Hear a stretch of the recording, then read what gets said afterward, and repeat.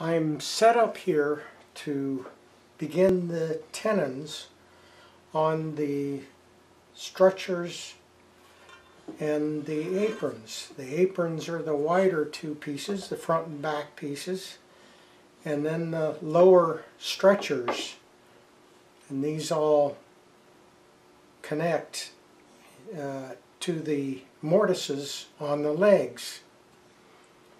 So the tenons are 1¼ inch in length and they're 5/16 inch thick.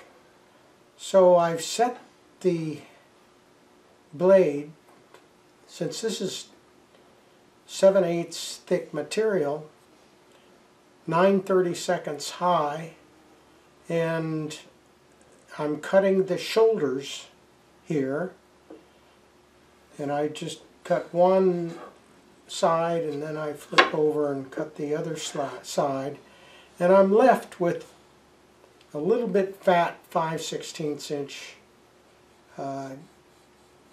tenon in here, and I'll cut the shoulders out with the bandsaw.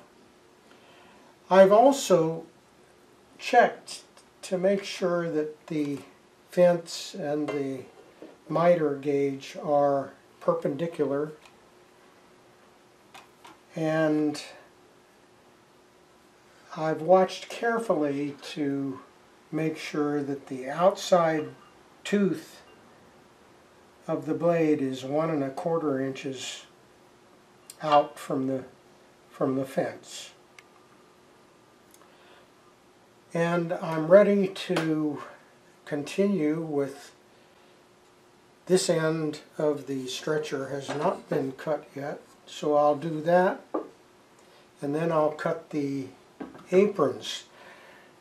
The stretcher tenons will be full length, 2¼ the full width of the stretcher will be the tenon. However, when I get to the aprons, there will be a shoulder at both top and bottom.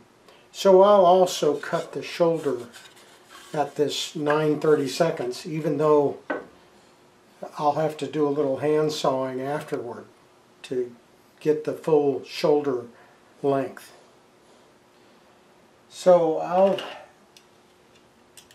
put on my glasses, put on my hearing protection, and quickly go through the cuts here.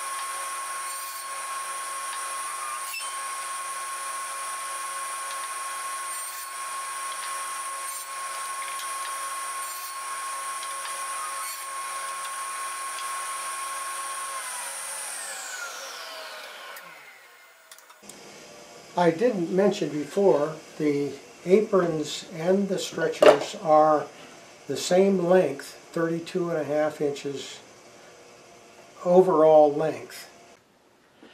I'm ready to cut the cheeks on the tenons for these aprons first and then the stretchers, and I want to achieve a 5/16 inch wide thick tenon, and I've set the fence for 9/32 to the outside of the tooth, and the first thing I will do is just nick the both sides here and check that dimension and adjust the fence